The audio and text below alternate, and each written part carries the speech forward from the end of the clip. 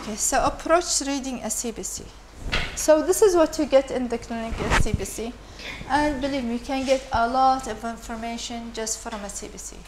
But if you know how to interpret each parameter in relation to the anemia and of course the clinical history, it would be wonderful if you have like a smear to supplement your diagnosis.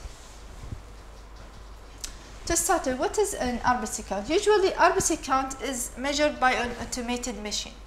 So, so what we get with is not a calculation but automation. And remember, the RBCs, the main function is to carry oxygen into the tissues and return carbon monoxide to the lungs. So in a male, we have a cutoff point between 4.6 to 6, and a female 4.1 to 5.4. The hemoglobin, it measures how much we have a counted hemoglobin in our body. So usually it is again automated machines, and the principle is to use the light to measure how much hemoglobin that we have. So what they do, they take the blood and they light the RBCs, and they measure how much light would pass through the blood. So in males, the normal level between 14 to 18 grams per deciliter, and females between 12 to 16 grams per deciliter. And because hemoglobin is measured spectrophotometrically, I mean by light, there are some conditions which can have full positive elevation of our hemoglobin. For a patient having hyperlipidemia, or a patient having paraproteins, for example, like in multiple myeloma. And if we have a lot of nucleated red cells, these will be affected inside the machine. So they give us false elevation of hemoglobin. The hematocrit is the percentage of blood volume occupied by the RBCs. So if we take a tube and we centrifuge the blood, we'd have a separation of different layers. So we have the plasma, white cell, and the red cell layer down. So whatever we have the proportion to the whole blood, this is what we call the hematocrit. And usually this is a calculated value. So we don't get it by the machines, it's calculated by the machine. So hematocrit, it means MCV multiplied by the RBC number. So in a male, 40 to 50% is the normal value. Female, 37 to 47% is the normal cutoff point for female. The MCV, usually it means the size of the red cell. So if we have no MCV, we have a smaller red cell in relation to the size of the lymphocyte nucleus.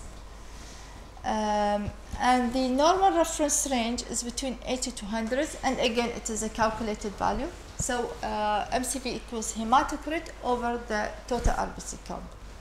But again, because of the sometimes you have false elevation of the MCV. For example, if we have patients with cold agglutinins, what happens? That cold agglutinin will clump the RBCs. So if they clump the RBCs by a machine, it will be considered like one RBC, so we have higher elevation of the MCV. If we have a patient hemolyzing and we have a lot of retics, for example, reticulocytes. The reticulocytes are early RBC, they have larger size than the normal RBCs, so we have higher elevation of the MCV. And of course, patients with hyperglycemia, hypernatremia can have high false elevation of their MCV as well. The MCH is also the surrogate of the MCV. It measures the average amount of hemoglobin per cell. And it is the normal reference between 27 to 31. It is calculated as the hemoglobin level over the RBC count. The MCHC basically it tells us the degree of stain of the red cell, what we call the hypochromia or hyperchromia. Usually it's not very helpful as a CBC parameter. Maybe it is more towards a monitoring for the labs for the quality control, but we can see an increase in some situations like hereditary spherocytosis, where we can see increase in the MCHC. The normal value between 32 and 36. It is also increased in conditions where we have agglutination of the RBCs in cold agglutinin disease, and it is calculated like hemoglobin over the hematocrit multiplied by 100. RDW is the red cell distribution width, so it measures how much discrepancy we have between the shapes and sizes of the red cells. So the normal value between 11.5 to 14.5, and if we have increased RW, that means we have probably a mixed population of the red cells, and it is calculated as standard deviation MCV over the MCV of the general population multiplied by 100. So these are two smears just to show what I mean by the high RDW and low the normal RDW. On the right, we have the patient with iron deficiency anemia. You can see how the shapes and sizes really differ. That's why we have a wider RDW, red cell distribution width. On the left, this is a patient with thalassemia trait, and you can see how uniformly looking are the RBCs. So the RDW would be normal in these patients. The reticulocyte counts give you very good indication of how is the function of your bone marrow. Is the bone marrow functioning or not? Also, it gives you it's not also only indication of hemolysis, but also indication of activity of the bone marrow. So the normal range between 0.5 to 2.5%, and it is reported as a percentage. And remember that it should be corrected to the degree of anemia. So it should not be interpreted only by the number. So we have a formula for interpreting the degree of anemia, what we call the reticulocyte production index. So in these patients, they have the newly formed RBCs. So probably if we estimate it to the degree of anemia, there would be underestimation. So we have corrected to the degree of anemia. So for example, if in the reticulocyte production index, it takes into account the reticulocyte survivals in terms of the hematocrit. So that's why it corrects for the anemia. So anemia, so exaggeration ولا and anemia would be exaggerate. فمثلا if you have, for example, a patient with iron deficiency anemia, like hemoglobin of 9, and the retics percentage is 2.5%. This is not proper. If we correct it to the degree of anemia, and measuring the reticulocyte production index would be low. So if you have any index less than 2, it means the bone marrow is not active. It is a lazy bone marrow. Okay. If we have more than 2, most probably patient is destroying his RBC outside rather than it is a bone marrow problem. So we already talked about the definition of anemia, and we said women less than 12, men less than 13.5, and pregnant women less than 11. And putting all the picture together, how we can interpret the reticulocyte count in terms of the causes of anemia. So if we have a reticulocyte count less than 100, I mean this is the absolute reticulocyte count, and an index less than 2%, as I told you, showed you the formula. The less than 2% means the bone marrow is not actively producing the red cells. So what condition can give you reticulocyte production index less than 2%? In any conditions where we have hematinic deficiency, for example, we have iron deficiency anemia, we have folate, B12, where we have maturation problems, anemia of renal disease because we have less of erythropoietin to stimulate the bone marrow to produce the red cells, anemia of chronic inflammation, the iron is trapped inside the bone marrow, so we don't have production of the red cells.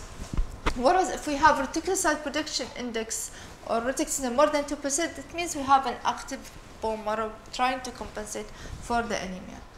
So in conditions like hemolytic anemias, hemoglobinopathies, membrane defects, autoimmune hemolytic anemia would have high reticulocyte production index.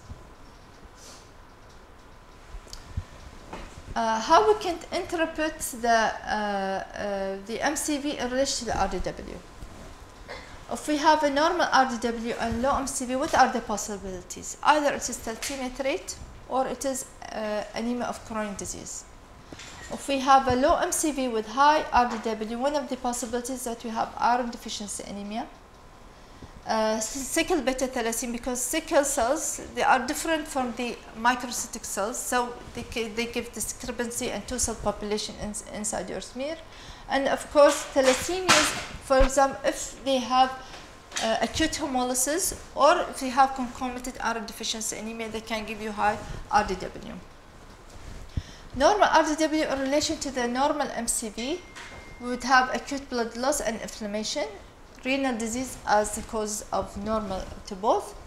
High RDW with normal MCV, early iron deficiency anemia. So you can have a patient with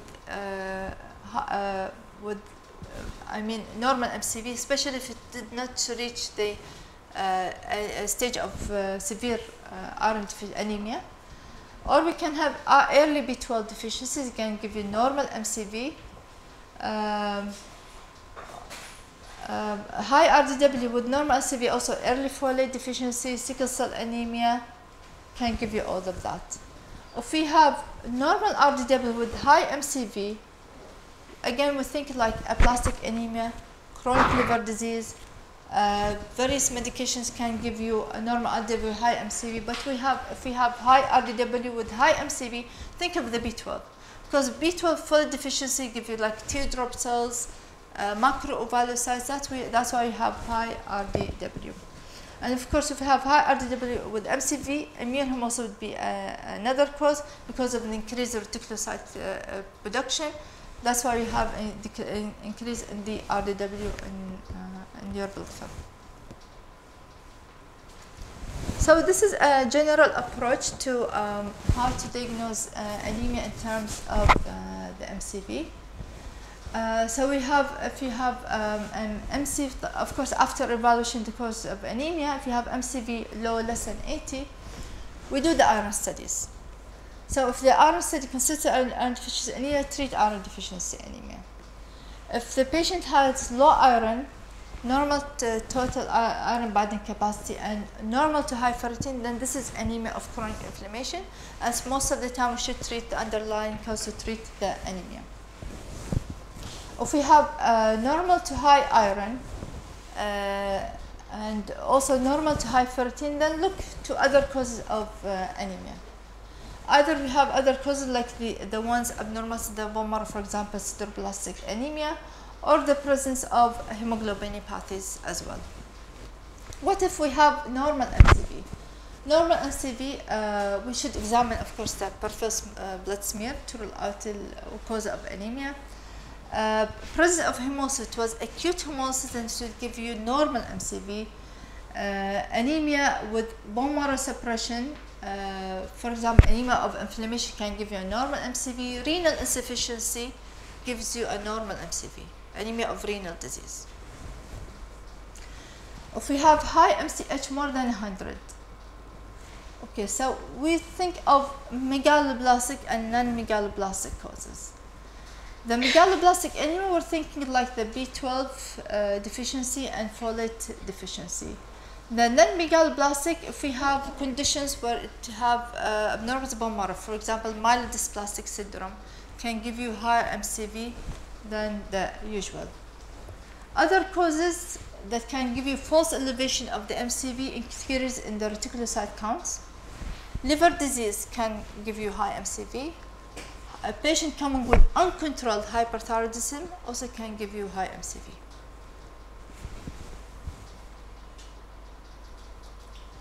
Okay, so platelets. They bud off the megakaryocytes in the bone marrow. And if you notice the small dots in between the RBCs, these are the platelets. And usually they are not nucleated. The half-life is between 7 to 10 days for platelets. And first 1 to 2 days are spent in the spleen. They play a central role in the primary hemostasis, and also they can play a role in inflammation. That's why we can have condition of increased platelet counts reactive to inflammatory state. So how do you assess platelet count? Usually looking at the platelet number. We're looking to the normal count between 150 to 450, and also the MPV, mean platelet volume. So at mean platelet volume, I will talk about right now. So it is the volume of the average circulating platelets in the peripheral circulation. And the high MPV usually indicates that the bone marrow is producing more platelets. So if we have peripheral destruction, for example, immune thrombocytopenia, so we have destruction in the periphery, so the bone marrow is producing more platelets, and these are larger platelets. So it gives an indication of destruction. Low MPV, it indicates that the bone marrow is suppressed. For example, aplastic anemia. So what is the definition of thrombocytopenia? Any platelet count less than 150, and you can categorize into mild, moderate, and severe. Mild is between 150 to 100, moderate between 99 to 50, and less than 50 is severe. So these are some general causes of thrombocytopenia. We have what we call falsely low platelet count. How do you know falsely low platelet count? In a patient coming to you, they don't have any symptoms of anemia, and repeatedly you do the platelets and they are low, okay, and you take a history that they did, for example, surgery, they're not bleeding, and they extracted tooth. For a female, she had the deliveries, no history of blood transfusion, think of false. How would you diagnose it? Should send for peripheral smear. So it tells us there are platelet clumps as a cause of thrombocytopenia. What we do in our hospital, why we have thrombocytopenia, pseudoclumps, because it is EDTA related thing. So in the CBC tube we have EDTA. There are some in vitro antibodies inside the tube that attack the plates. That's how it causes clumping of the plate, but it's not inside the patient. So what we do, we send with the saturated tube. So saturated tube, they would get corrected if it is pseudothrombocytopenia. The other indications are primary immune thrombocytopenia, ITP, and usually these patients, they don't have any abnormalities in the CBC other than the platelets. They come with a history of bruising, epistaxis, mouth bleed. Drug-induced, we have a list of many drugs that can cause thrombocytopenia, but it's one of the causes of thrombocytopenia. And infections, of course, one of the causes. Viral infections can give you thrombocytopenia, mild thrombocytopenia. Hepatitis, especially hepatitis C, because there's an immune element with hepatitis C. Hypersplenism in patient with chronic liver disease. So patient with chronic liver disease, they have larger spleen. What happens is that the spleen has increased function. So more of the plates are sequestered in the spleen, and usually the cutoff point does not go below 60 for these patients' platelets. Patient, of course, nutritional deficiency B12, and we see lots of patients in our hospital coming with thrombocytopenia, and B12 is a cause for the thrombocytopenia. Patient with connective tissue disease and vasculitis, especially if it was an active disease, it causes thrombocytopenia because there's an immune element to it. And pregnancy, there are multiple causes, either because gestational thrombocytopenia, and usually you see it in the second to third trimester, and usually they don't have any history of bleeding, and before their platelet count were normal. So after the other cause thrombocytopenia, then gestational thrombocytopenia diagnosed, and only this is for the patient, just reassurance, nothing to be done for her. And right away after delivery, we see the increase in the platelet count. Other conditions of pregnancy, preeclampsia, and HELLP syndrome are other causes of thrombocytopenia. And of course, if you have bone marrow problem, for example, myelodysplasia, any cancer that can infiltrate into the bone marrow. If we have any condition that cause peripheral destruction, like thrombotic thrombocytopenic purpura, heparin-induced thrombocytopenia. So the list goes on and on and on. So, so this is a picture of platelet counts. This is how they look under the microscope in patients with thrombocytopenia. And this is another picture where we have high MPV, because these are large platelets, the ones here. These are large platelets. If you notice the apparatus size of the red cell, so this is what we call high patients coming with high MPV because of peripheral destruction. So one is indicated to refer a patient to a hematologist for thrombocytopenia. Just confirm it is a new diagnosis. In patient with long-standing thrombocytopenia, maybe it is less urgent to send the patient to us. And try to determine the cause of unexpected thrombocytopenia. For example, if it was like B12 folate deficiency, it can be corrected and thrombocytopenia automatically will be corrected. So the urgency depends on the presentation of the patient. Patient come, for example, with bleeding. Patient coming with severe thrombocytopenia less than 50, then this is more urgent to send to the hospital.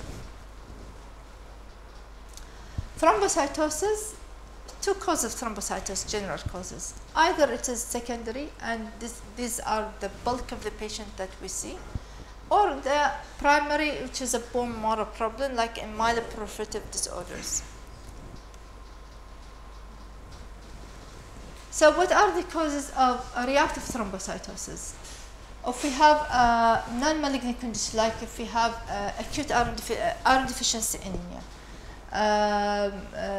treatment in B12 deficiency, any malignant condition like cancer can give you reactive thrombocytosis, inflammation, infection, patient with active connective tissue diseases, patient taking some medications like thrombopoietin agonists, they are stimulatory drugs to the bone marrow. All of this can give you reactive thrombocytosis.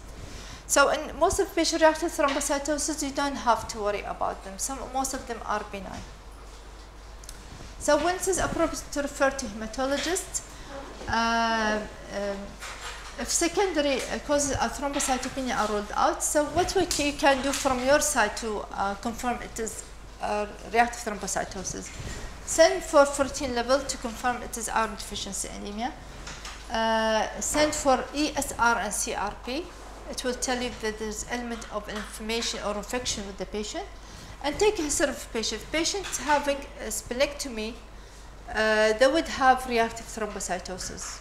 Or even patients like sickle cell disease where they have autosplenectomy, they would have reactive thrombocytosis. So it's not something to worry about. Okay, leukocytosis. Most patients are referred to us because of leukocytosis, but most of them are benign conditions. But if you think the patient has unexplained leukocytosis, then you can send them to the hospital. So we have lots of cases of thrombocytosis. It goes by the differential. Neutrophilia. Neutrophilia, when we talk neutrophilia, usually we are talking like bacterial infections, viral infections, and remember that also cigarette smokers, they can have an element of neutrophilia as well. Monocytosis, mostly you can see them with the viral infection. Other conditions like tuberculosis, sarcoidosis, or connective tissue disease, they can have lymphocytosis as well. Eosinophilia, mostly related to the atopic conditions like allergic rhinitis, asthma, some patients with immunodeficiency.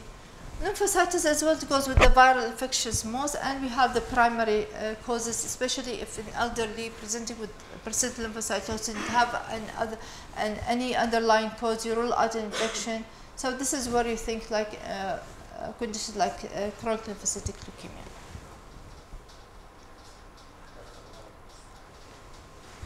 Okay, leukopenia is defined as total white cell count is less than 2 standard deviation from the mean. and you have to check the previous CBC count. So maybe it is an old problem, because some patients will come what we call like ethnic neutropenia, especially in Yemenis, Egyptian population, where they always have a low neutrophil count, it's not cause any problem, no infection. So check the previous CBC count and take a history to indicate the patient's more prone to infection or not. So these are acquired leukopenia in general, autoimmune conditions, viral infections, bacterial infection can cause leukopenia, fungal, some drugs can cause immune deficiency state, nutrition like B12 and folate deficiency. So this is 31-year-old Jordanian woman, and she doesn't have any current medical illness, and she's referred to leukopenia. She's been having neutropenia since childhood, and she has been evaluated by bone marrow biopsy in the past, and it is a normal bone marrow. She denies any frequent infection, but she had a recent upper respiratory infection with fever 38.3, and she was treated with antibiotics. The patient doesn't know any of her family members to have any low counts or infections, and physical examination are remarkable. You do the lab test and WBC count is 2, her ANC is 1.2, peripheral smear is normal except for decreased neutrophils. So this patient demonstrates a case of neutropenia, and she is a case of what we call ethnic neutropenia. So what is the definition of neutropenia? Any neutrophil count less than 1.5 in absolute in adults. And it is calculated as white blood cell count total multiplied by percentage of neutrophils. So we can differentiate neutropenia as having several degrees. Mild neutropenia is between 1 to 1.5 or 1,000 to 1,500. Moderate is between 1,000 to 500, and severe less than 500. Okay.